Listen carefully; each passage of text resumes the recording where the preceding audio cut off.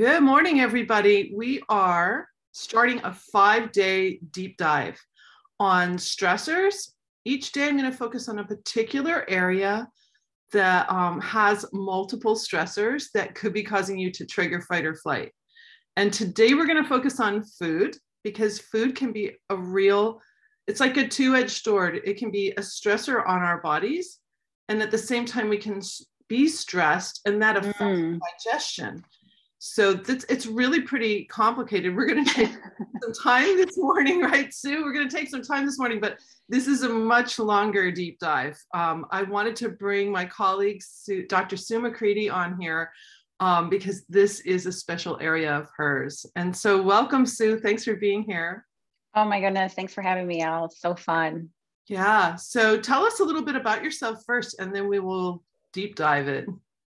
Sure. So I am Sue McCreadie, Dr. Sue McCreadie. I'm a pediatric physician and wellness expert. I basically have focused my entire career on helping children who are kind of falling through the cracks of standard medicine, rebalance by aligning their diet and lifestyle with their DNA, which is exactly what we're going to be talking about. And then for the past 5 years, since so many moms were like, what about me, Dr. Sue? What about me? I realized that this is another way that I'm going to teach you today about eating for your genetics, that I also help moms as well. So. Oh, it's really beautiful. And, when you can clear up one of those few things that are really causing you some stress to your body digestively, that I can't imagine how that helps, especially a child who is just suffering so much and you don't really know why. Oh yeah. So I always say it's kind of the foundation. Like I always teach you are what we eat, absorb, and release. And so, we're so focused on what's going into our mouths. So, I mean, that was definitely my learning journey of it all. I was so hyper focused on what I was eating, and I was a digestive, like my stress is through my digestive system. So how I kind of stumbled upon this is really through my work of looking for resources for kids, right? In terms of really how to help them further hone in exactly what their best anti-inflammatory diet should be. And then also through my own personal journey. So my personal journey with learning about how to eat for my genetics came from like a 10-year quest,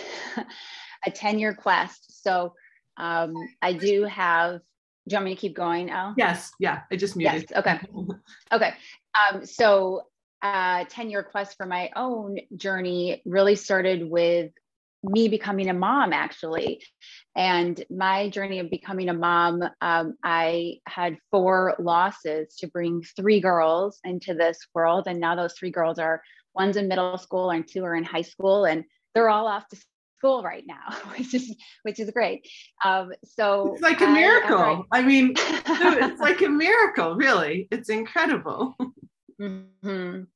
It truly is. And there's so much embedded even within that story, because all of those losses were something that I could have prevented had I known about this test, Eat for Your Genetics.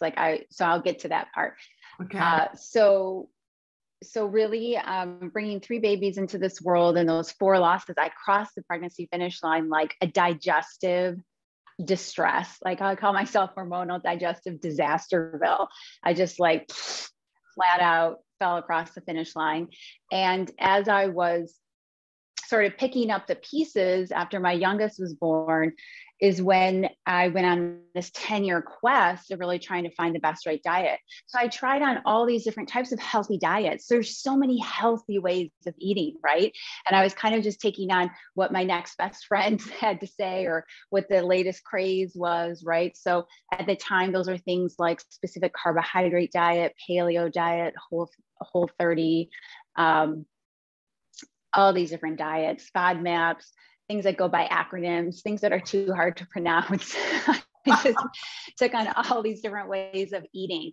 And each one gave me a little bit of benefit, but never fully release. No, my biggest struggles were digestive, but also lack of energy, disrupted sleep, sticky pounds. So I kind of had a lot of struggle. So when I came upon what I'm going to share with you today, which is Eating for Your Genetics, was really at this juncture where I used to joke like I should write a blog post. Should we just all eat air? Because no matter what type of diet I tried, I seem to still have digestive distress, right? So I was like, maybe we should all just eat air. That's what I wanted. That's what I wanted to write, which obviously is impossible. So I was contemplating doing the keto diet, which if you're familiar with that, is actually a higher fat diet, because again, some of my healthy friends were doing that and they were going to start a challenge. And I thought, should I do that? And I thought that could be painful, pain in terms of discomfort of learning another way of living and counting how many, I like the counter thing, right? And so I thought, oh, I don't know if I want to do that, but I was willing to go through the temporary discomfort to get ultimate pleasure, right? So then I stumbled upon this test, which is really about learning how to eat for your genetics, where they analyze like 125 different of your genetic markers. And through the whole field of what we call epigenetics or nutrigenomics, now we can tell a lot more about how you should be eating. So I stumbled upon this test, and what I discovered was I'm like the opposite of keto. Okay. So instead of being high fat, I need to be low fat, right? And instead of low carb, I need to be high carb. And so that was kind of my entry point of like, wow, how many more people can I help? Like, how many more people can I just shave years off of their healthy eating? Let me guess the next best thing to do and just get the test done, right? And then help them discover the best way to eat. So that's kind of how I stumbled upon this test. Wow, that is so amazing. I've taken it was a broad genetic test many years ago. And one thing that flagged for me was smoked meat. Like I should not have smoked things, and it's just interesting how your genetics can play a role like that. That was my first foray into seeing, how interesting that could be a thing that my particular body doesn't want to have. So right. go on, this is fascinating. And then, so your kind of point, which is how I describe it to, moms and kids that I work with, is that, I mean, one of the ways that Elle and I connected is all about stress, because we're like constantly teaching people about stress and how stress is the number one physiological obstacle to health. Like, whether you want to release the sticky pounds, or you want to hit harder workouts, or you want more energy for people that you love or your work, right? Or you want to sleep through the night, it's all about stress. And so what I explain to people is that when we're not eating for our genetics, it's like two gears grinding against each other. It creates lots of inflammation, right? And that's very stressful on the body. And so how I explain this to kids is like, once you just let that go, it's like your body just exhales when you start aligning your diet with your DNA, right? And so that's really kind of diving into where you and I genetically differ the most is in how we metabolize protein, fats, and carbs, right? Those are the three macronutrients: protein, fat, and carbs. And that's why some people can go on the keto diet. Like, I have this friend couple, also super healthy couple, love them. And they're always experimenting with different ways. And the wife wanted to go on this keto diet. And so the husband's like, okay, I'll do it with you. And her brain just came alive. Like, her brain all of a sudden was like, oh my God, I can think, I can function, right? Because the brain is 2/3 fat, right? And right. His brain was fried. He was like, I literally can't put two cells together right now to make a connection, right? And so I never tested their genetics, but I'm sure if we looked at their genetics, he needs a lot of carbs to fuel, right? Whereas she needs a lot of fat to fuel. And so that's where, or like in my practice, how this came into my practice was a family who came to me for high cholesterol, right? So high cholesterol runs in their family. Mom came in, she has high cholesterol, her two daughters, high cholesterol. And she said, I just have this hunch that there's more to it, because at the doctor's office, they just send us to the dietitian who tells us automatically low fat. But this is a mom who's kind of been in the health arena. And so she's like, but I know sometimes fat can be good for you, right? So she's kind of thinking it through. So I said, well, why don't we test and see? So we tested both sisters, right? And one came back low fat and one came back high unsaturated fat. So the good fat, right? So we put them both on those different diets, which looked different. One was very plant-based because it needed a lot of low fat, and the other was really accessible to high amounts of good fat, like nuts and seeds and fish and some meat and chicken and whatnot. But so we put those different things in, and lo and behold, both of their numbers and cholesterol came down. So it's just a testament to say, like, it's not a one size all fits approach. Like I always say, that would be awesome if I could just tell you, eat this, not that, and you'll be great. Like another one is gluten and dairy, right? Gluten and dairy can be your total friend or your complete foe. Like, just a real like pesky pattern in your body. And that just depends again on your genetics, which you can see this through this test too. So, you know, I am still blown away. I mean, I've been doing this work for over 20 years now with kids, and I am still like, my jaw will drop at things that resolve once you get things, and also the women that I work with. But once you start removing foods that shouldn't be there. And one of the biggest ones is gluten. Like I would say gluten, dairy, and sugar are kind of the three big enemies. And not for everyone. See, that's the thing, not for everyone. I'm always jealous of like when I do the report and I'm like, oh, I can't say that gluten's your enemy. I'm jealous. My one friend, I was like, wow, you have like the best genetic markers. She's like, thanks. So when we're together, it's just cute. Like she totally prides me on it. It's like, I know.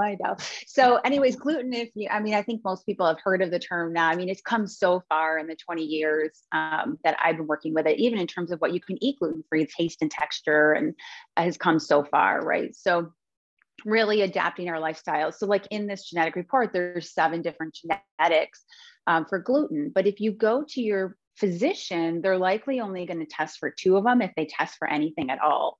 Okay. And so in my family, we don't test positive for those top 2, the 2 that 95% of patients with celiac disease, which is lifelong autoimmune issues with gluten, will test positive. But we're all of us, all other 5 of them are flagged on my family. So you can really kind of fall through the cracks, right? Because we're not looking for end disease. Because one of the common objections I get to doing this test is like, oh, I don't want to know, Dr. Sue. Like, I don't want to know what's in there, right? Because then we get all this triggered fear. We get all this fear of like, what am I going to find out, right?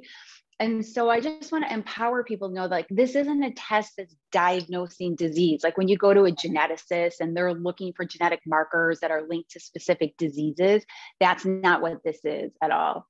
This is a test that's basically looking at how nutrition and our genetics interplay together, and really is just a way for you to empower yourself to get the information about your genetics so that you can adapt your diet and lifestyle accordingly. Because in this test, it's not only about food, right? So it's not only about protein, fat, and carbs. So should we be keto or paleo or something in between? It also looks at chronotype. So our sleep genetics. Okay.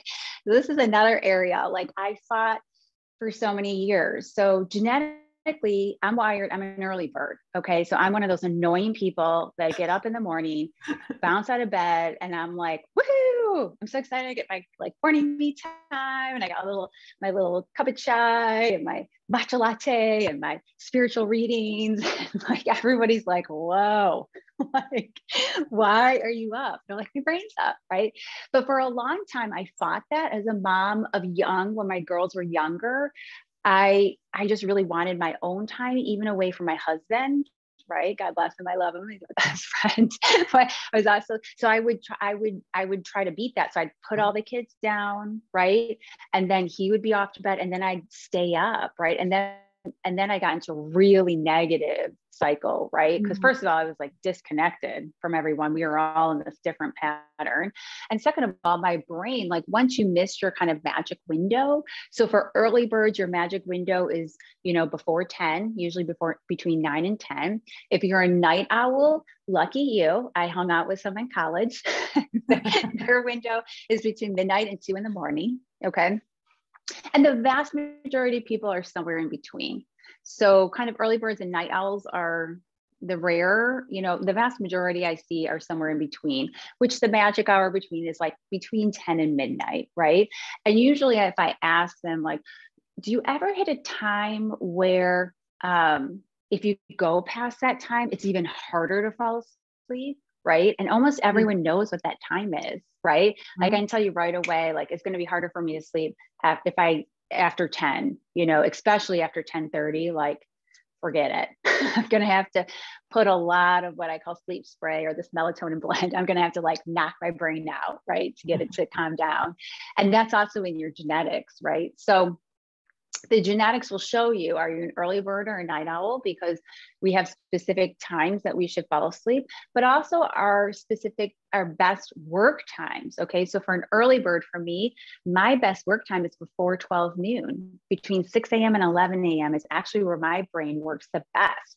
So you can actually rearrange the whole schedule of your day based on that. So when I learned that, I was like, why am I giving any of this productive time to anyone else? Like I should be butt in chair and really getting the most productive things done before 11 a.m., then work out and then start the rest of my day. So it's still a work in progress, but that's how powerful this test can be, is even with sleep genetics. I want to go back to the, I had a call once with a woman in my practice who was Inuit. And she had shifted to again, following fads and following friends, she's shifted to a plant-based diet and her body crashed, like everything crashed.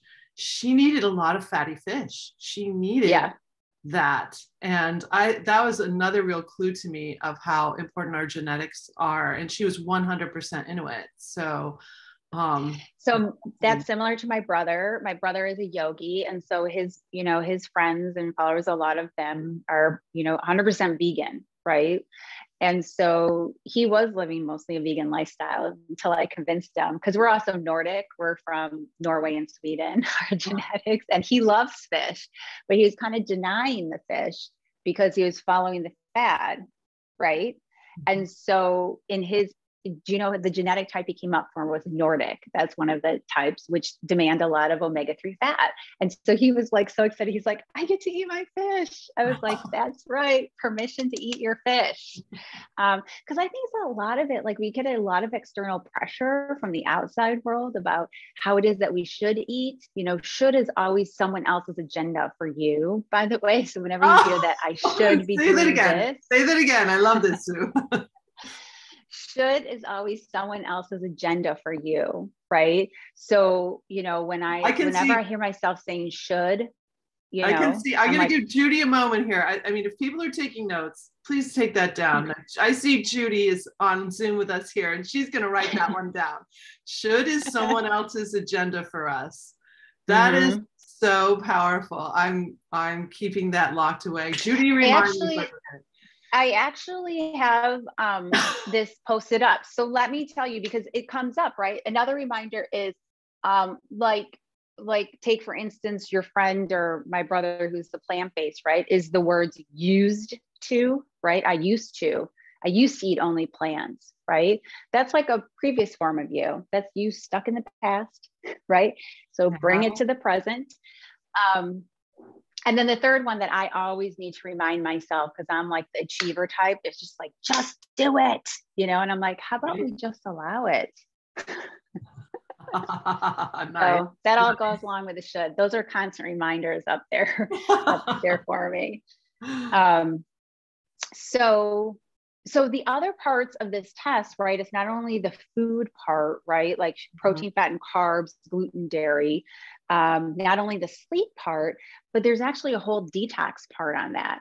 And so I always teach we are what we eat, absorb, and release. And some of us are not great releasers. Okay. Literally, we're constipated. Oh, yeah. I've had Physically, we're clients. Yeah. constipated. Yeah. And also, it doesn't always have to be constipation. It can just mean that you're like a little sponge soaking everything up, but you don't squeeze everything out of your body well. So that can just equate to like kind of those chronic inflammatory patterns, which for everybody is different, right? Anything from chronic fatigue to low energy to any kind of host of chronic symptoms, right? For me, my biggest was always digestive distress. So we can actually see these detox patterns in the genetics and do something about it. When you work with someone like myself, you know, there's actually nutritional ways to help your body squeeze the stuff out when you don't do it well yourself. It's the kind of the bottom line of that. For a lot of people, that was kind of one of my big ahas, was that I was so hyper focused on what was going into my mouth. And I know all of us know people like that. Okay, that was me, right? Like I was just hyper analyzing everything going in, but I wasn't focused on what's getting out, right? So detoxification and release is equally as important as what's going in. We have to get all the junk out, even if we're not eating a lot of junk. Even if you're a clean eater, you're still creating waste. Your cells are still eating, absorbing, and releasing internally, right? So they're releasing all this waste that you need to get out of your body. So the report goes over that. And I think one of the other things, the hidden gems, it's a hidden gem in this report, is mood. Okay. Mood genetics. A lot of people don't know that our moods are affected by our genetics. Like, what? So many people don't know that. Okay. There's lots of components to moods, right? And that there's a whole other set of things outside of genetics that affect our moods, of course. Yeah. But within our genetics, there's genetics called methylation genetics. And that's a big word, but ation is adding, where we're adding our methyl groups. And methyl groups technically are carbon surrounded by 3 hydrogen, but doesn't really mean anything to you and I. So you just think of them like money. Methyl groups are like money. They're like cash flow for your body, right? And what do we do with cash? We spend, save, and share it, right? What do we do with methyl groups? We do the same in our body. So it supports, one of the big things that it supports is our brain. So with these methyl groups, we go on to form dopamine and serotonin, which help us concentrate and focus, help us stay in the zone, help us fall asleep and stay asleep, right? They're really, really important for our moods, right? If we don't have enough of those, we can be wired and worried, or, you know, mentally fatigued and tired. We can be depressed or anxious. So getting a better balance, that's in the methylation genetics. So that does take a little bit of expertise, but if you have that, you know, be more than happy to help you with that. It's a hidden gem in there. It's a big gem because most people don't do anything about their methylation genetics, and they suffer not only with their moods, but it's important for detoxification. It's important for immune health, digestive health, hormonal health. Super, super important system. So I would be so fascinated. That's why I love connecting with colleagues like you and people like you. Eventually, I want to have a lab where we test people. So both the people that are on Zoom right now with us, Sue, are my clients, and they've both worked with me for a while. And it's fascinating to see the changes in us when we're no longer triggering the stress response so much. And how cool would it be to actually have research done on this methylation? Because I'm also a brain health coach through Dr. Amen. He talks about the same thing. And it's just really fascinating for me to know that we can open up so much when we have the information we need to be able to, I don't know, I have clients say, I'm finding my true self, not my stressed self. It's a very different animal. Yes. It's a very different animal. In fact, when you mentioned the constipation, I had a client who was a boy. He'd been constipated his entire life. And at our second session, that's not why he came to me. His actually was a heart issue. So we're working, I just begin work with him, and he comes back the second session and he goes, I have to tell you something. He goes, I've been constipated my whole life until this week. And for the first week in his life, he was eliminating well. It was like a miracle. And 6 months later, he was at his regular doctor's appointment. His mother is texting me and she goes, you have to hear what my son just said. He said, oh, take that off my chart. This lady helped me get normal. Oh, I love that. So cute. That's beautiful. Think of the pain and think of the distress that his body is in. Constipation's the worst. It'll affect your mood in a nanosecond. Yeah. So this is just really fascinating. So just to recap, like the things that this test does, go ahead. It's the food.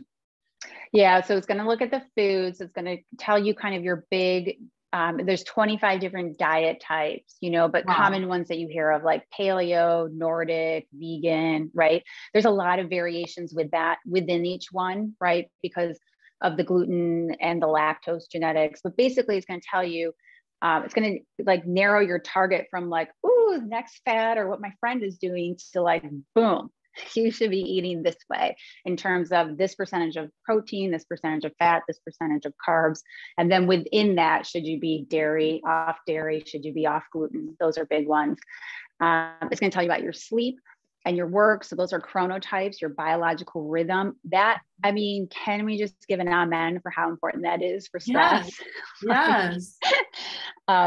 Elle knows that I just recently kind of joined a program that she's in terms of mentoring program. And it was stressful, right? Like adjusting to anything new is stressful. And the first thing that went was my sleep. All of a sudden I went back to my old stress pattern of waking up in the middle of the night. And I was like, no, sorry, Bob, we're taking that back.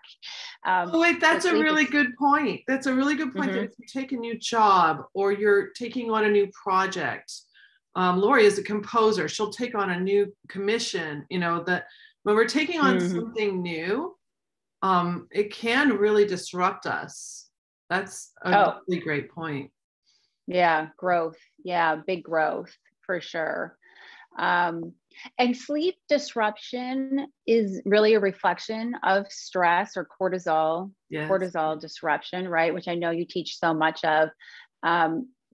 And that's usually where I can tell, like when I'm working with women, it's like, just tell me about your sleep and I'll tell you about your cortisol, basically. So there's those who can't, who are kind of wired and worried all day. So they just can't wind down and fall asleep, right? There's those who can fall asleep, but then they wake up in the middle of the night because their cortisol bursts too early and then they crash too early. That's my pattern. And then there's those who are just like flatlined all day, right? It's just like, you can't even wake up to cortisol. It's like, are you in there? Like do something, right? Because it's supposed to be like the Energizer bunny, like wake up, and then slowly decrease throughout the day so you can fall asleep. So all those cortisol curve disruptions, it's like, that's just a huge sign of stress, which I'm sure you teach, Elle, but that's just like a big thing. And then the other kind of hidden gem in there, which you have to know about, is methylation genetics. And it not only can affect your mood, but your ability to detox, your hormones, it's a lot. Your energy, it's a real building block. Energy. Yeah. It's a real building block. Yeah. And then another common question that I get from a lot of people is like, oh, is this like eating for your blood type? That's a common question I get. Is this like eating for your blood type? And no, because eating for your blood type, there's only 5 ways and it's not based on genetics at all, right? This has like 25 different ways and it's based on 125 different genetic markers. So they're totally different. They're not even in the same stratosphere. So I think that was the only thing I wanted to mention. It's another common question that I get. But if you guys have any questions, I'm happy to share. I mean, basically, so the process, okay, like how do you do this? How do you figure this out? Well, there's like a 3-step process. So if you go to eatforyourgenetics.com, eatforyourgenetics.com, you'll see me and I'll explain to you how to do it. Because it is kind of a 3-step process. First, you got to test your saliva. So it's an easy test. You can do in less than 5 minutes. Then you got to get your raw data. You got to download that from one place, upload it to another. That's going to spit you out a report. So I just created this website, eatforyourgenetics.com, so I can walk you through that process. So when you go there, I'll walk you through how to do that. Wow, I just dropped it in the link for the people who are on Zoom this morning. Got some nice people here from around the world, which is so cool. And so Eat for Your Genetics. Oops, and I spelled it wrong. Let's try that again. That's okay. You got it? Okay. I was just gonna do it. Genetics. Here you go. .com. I'm curious just personally for you, Sue, when you switched your diet based on what you learned for yourself, what were some of the things that you noticed as you went through that transition? One of the biggest things for me, one of the biggest ways that I stress is digestive. So one of the biggest results that I got was digestive ease, right? It's like when I was eating more of a paleo type diet, I was eating a lot of meat, which is saturated fat. And it's really hard for me to metabolize or break down based on my genetics. I don't do well with saturated fat. So what that felt to me was just like, oh, you know, and even today, like, I still eat meat, you know, I just don't eat a lot of it. But if someone's going to slap like a pork, you know, taco in front of me with a bunch of toppings and some yummy sauces, I might be like, oh, let me eat that. But I will definitely feel it, you know, versus it's just so much easier for me to digest plants. So digestive ease for sure, which translates into energy, right? When you're constipated and sluggish, you really deplete your energy. So those two kind of went hand in hand for me. Just overall less stress, right? Which always equates into better sleep for me. So those were kind of the better digestion too. So now you're actually boosting your digestion even more. That's amazing. Mm-hmm. Yeah, those were the main things. But you can see, I mean, all different, I mean, for a lot of, also sticky pounds. Like I started releasing sticky pounds because stress is like your number one obstacle to release sticky pounds. Cortisol just hang on to those pound babies forever. If you have disrupted cortisol curve, you're going to hang on to your sticky pounds. So that's a big one that I see with women. For kids, you know, so for women, it's definitely sticky pounds you can release, digestive ease for sure, better sleep, less anxious, right? Mm-hmm. You're not worried about your food so much. Yeah, a lot less anxiety, less worry, less stress. Mm-hmm. So that's another way for kids, because I'm dealing with all of their quote unquote diseases, right? I mean, for kids, I've been able to help kids with this, with, you know, ADD, ADHD, autism, anxiety, depression, asthma, eczema. It's like the whole laundry list, right? Wow. The whole thing. Oh my goodness. Yeah. So cool. This is really fabulous. I'm really, really grateful that you reached out to me. We were on a training together and you reached out to me, and now we're connected, and I can't even imagine how we're going to be able to help people, because it's you have something here that I think is just going to be so valuable to people to get on, and it's just so basic. It's how we are, it's who we are, and you're finally eating for you. One woman said it's kind of like a tarot card reading with science. She's like, when I was reading it to her, she was like, oh my God, oh, whoa, I kind of knew that. And that's usually what happens when I do these readings, right? Is that maybe I should market it that way, as like a tarot card reading. That'd be funny. People be like, oh, I think I want that. But a lot of what happens when I do these is that people confirm what they already know. Let's just say that again. People confirm what they already know. Mm-hmm. Right.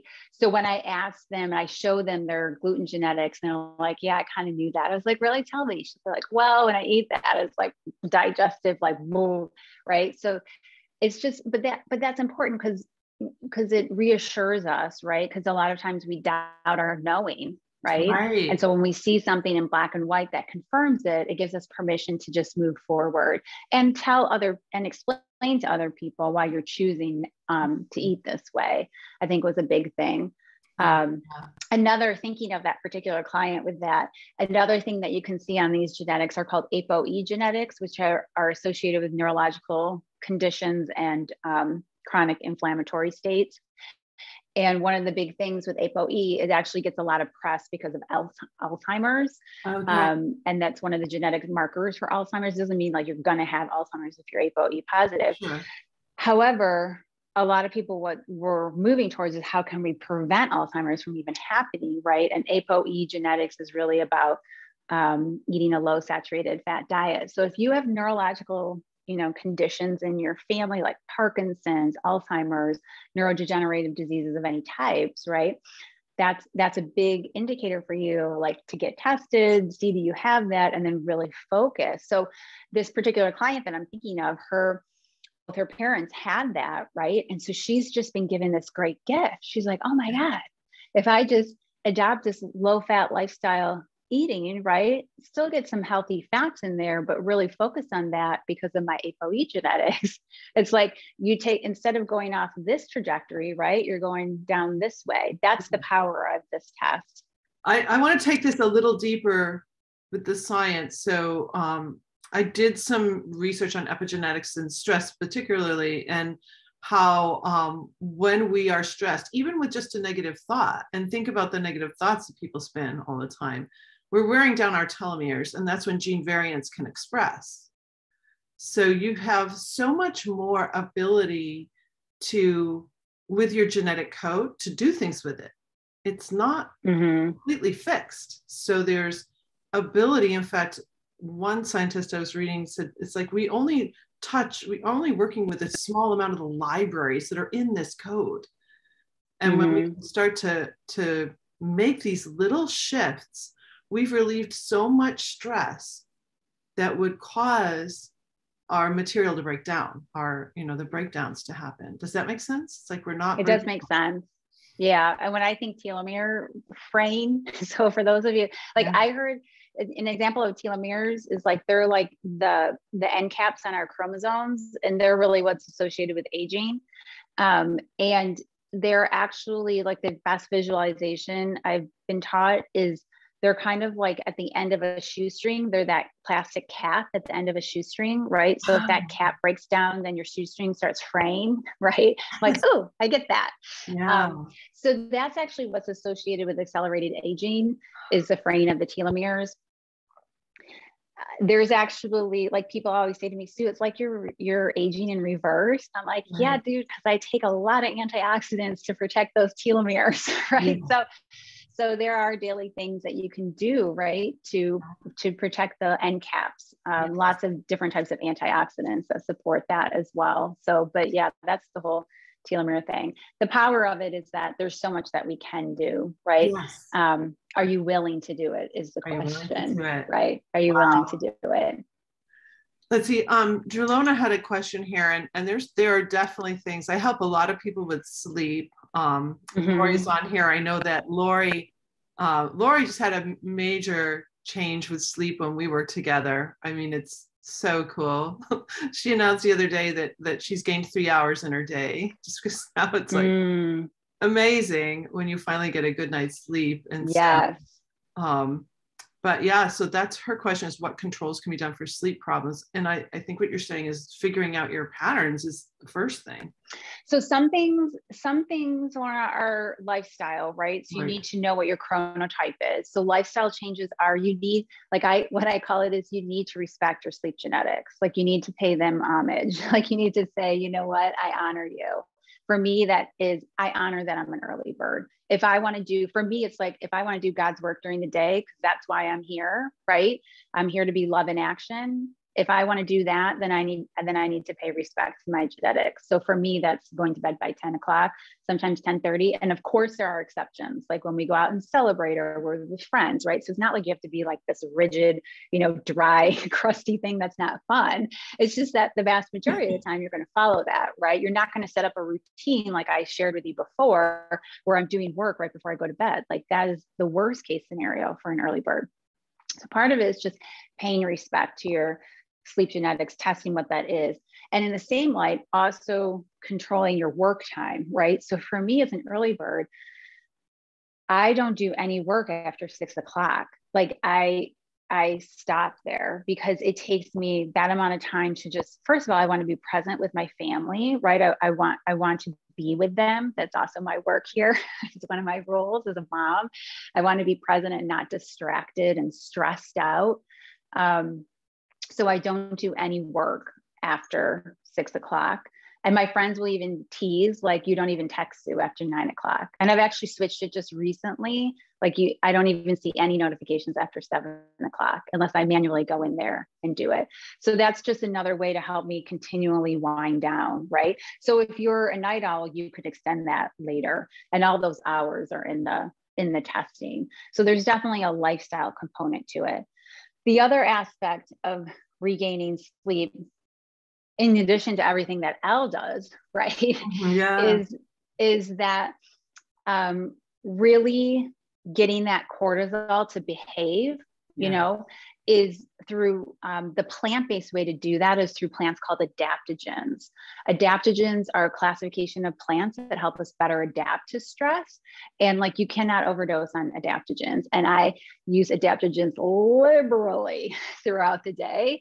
And adaptogens can give you energy, right? So I can use them between 2 and 4. If I didn't get a good night's sleep, they're going to pep me up, right? But they can also wind you down, right? So they're going to adapt to what you need. And that's really my big tools for women, helping with them with their sleep, is I got to help normalize their cortisol with adaptogens.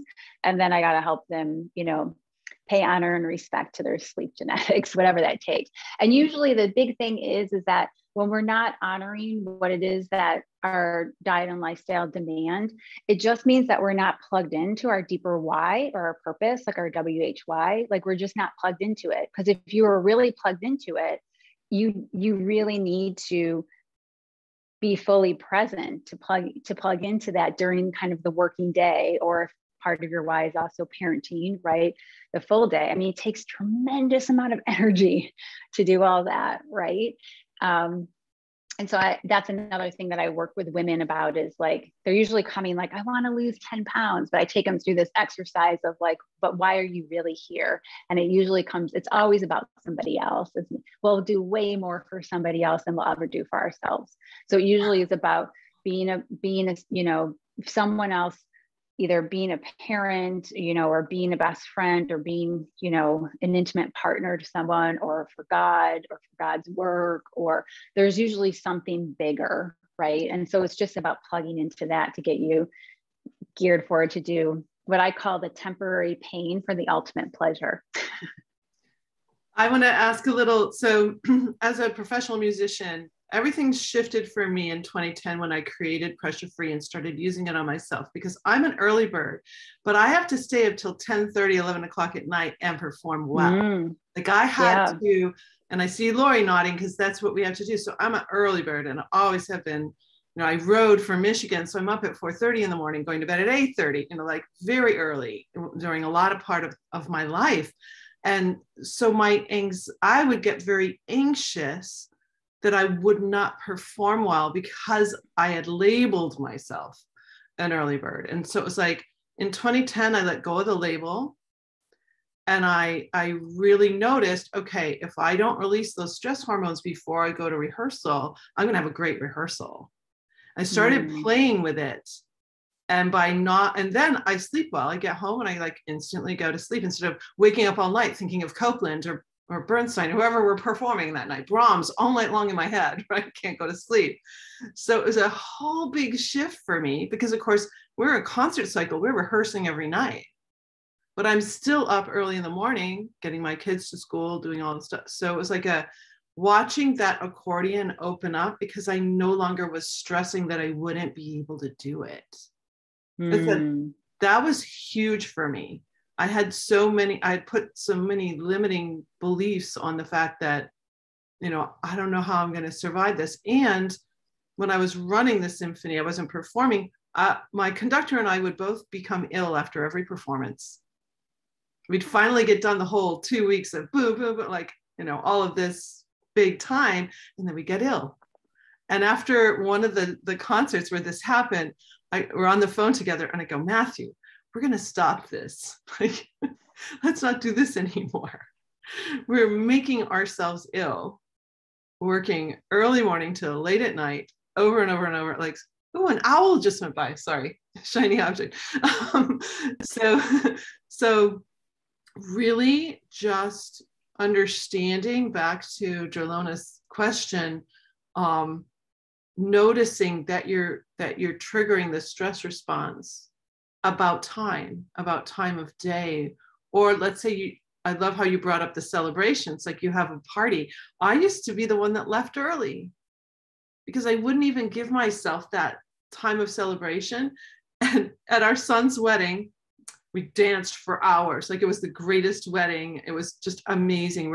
I danced almost the entire time for like 5 hours straight. And then we're going to go over and have a campfire because they rented an entire Girl Scout camp.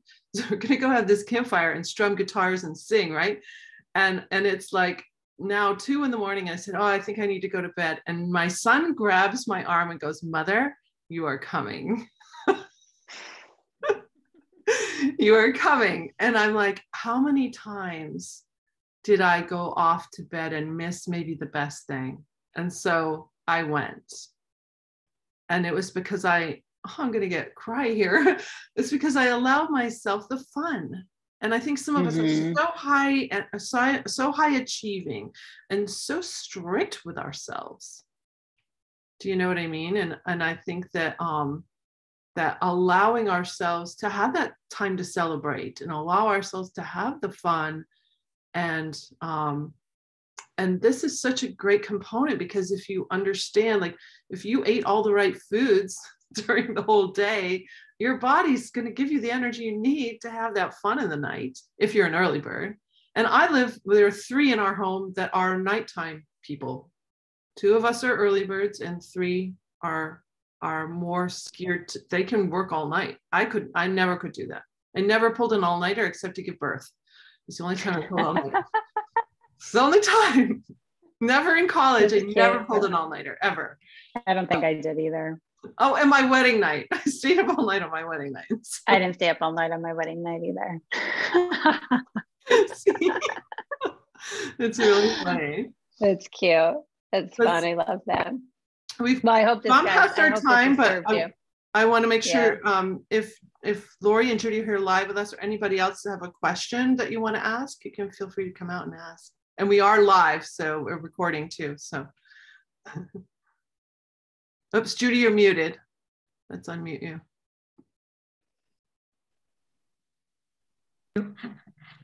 I'm in the middle of doing bioenergy testing. I did do a gene test, methylation, and a lot of that was slow.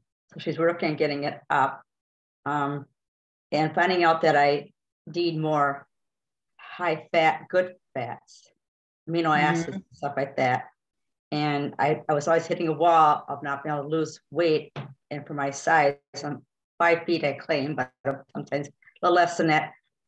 As I've been way overweight, and I'm 66 years old. So I haven't been able to get the weight off, but this to me, she's trying to fine tune. This testing she's doing has fine tuned enough to know, give me direction what to do.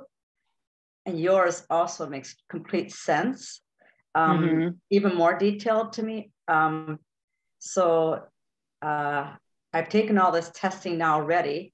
How much oxygen, how I utilize oxygen, how much oxygen you get into the cell, and how also you can get all this good stuff into the cell, but also eating right.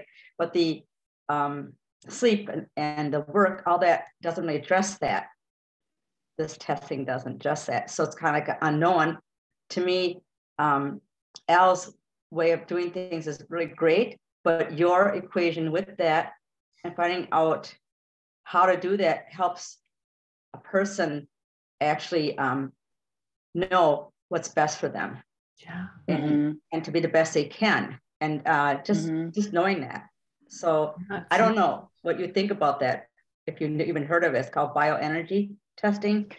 Yeah, I mean, so there's a lot. I mean, that's kind of my world, right? As a medical doctor, pediatric physician, that I do all the kinds of different testing for kids, right? So we can do a lot of expensive testing. I mean, that's kind of the route that there's really cool things. Like I always say to my patients, it's like, yeah, I want that data. That data would be fun, right? Yeah. What I find, and also what I find is that it's usually the horse, not the unicorn or the zebra, as we say. It's usually pretty simple, and we don't have to do it perfectly, right, to get the results that we want. So my suggestion is you're getting a lot of great information and you make the shifts, right, that you're already experiencing. And then, as I say to my clients all the time, it's like, if you're not getting your final results, right, then take the next step. right? Okay. Then explore what other data you can find to further kind of fine tune and zero it in. Absolutely. Okay. All right. Thank you very much. Thanks. Yeah, thank you. Did you have any questions for her, Lori? No, not yet, but I want to find out everything because, because I have not unlocked, I just looked at her website, but I have not unlocked all the secrets of how, I have figured out how I can start my day earlier and not drop off, and I keep going, but I still think I am a night owl, but I want to be more productive still. So I'm like hungry for that. And the whole thing about the mood altering part of it, I think that's got to play a big role too. Powerful. Yeah. This is so fun. Well, thank you so much. Yes. Thank you for those of you who are willing to ask questions and come on live. And for those of you watching on Facebook, brave souls. I'm so glad. Yeah, early in the morning here for you night birds, right? Yeah, it's like, whoa. I knew when Elle scheduled an 8 a.m. Zoom, I was like, ooh, she's an early bird. Even though you don't want that label, Elle, I'm just gonna say. I know. That's my first thought. Well, I don't know. One of my the coach that you and I work with, she asked one of her colleagues to come on at 7 a.m. Pacific time, right?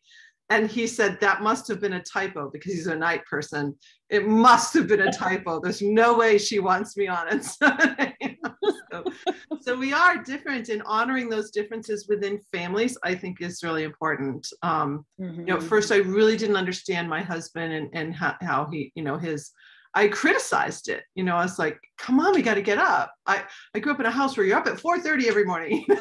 My whole family was, my parents were that way. And so I just didn't really understand it. Like, he's missing half the day. And no, he works amazing in those nighttime. He's a creative and he works amazing in those nighttime hours. And so it's fun to play with, but this has just been so informative and so fun. Thanks. So thank you so much, Sue. Yeah, you're welcome. And reach out, you guys, if you need any help or questions. Okay. Absolutely. Yeah. eatforyourgenetics.com is how you can connect to Dr. Sue McCreadie. And tomorrow we're going to dive deeply on stressors that involve children, and I'll include pets in there too if you don't have children. So children's stressors and family stressors is what we're going to dive deep on tomorrow. So I will see. That's a good one. Yeah. Exciting topic. Think of the puppy stressors. There's her dog right there. Right on cue. Right on cue. I love that. All right. Well, have a great day. Great pressure-free day, everybody. And we will see you tomorrow morning. Bye. Thank you. Bye-bye. Bye. Thanks. Bye. Bye. Bye, Janelle. Bye.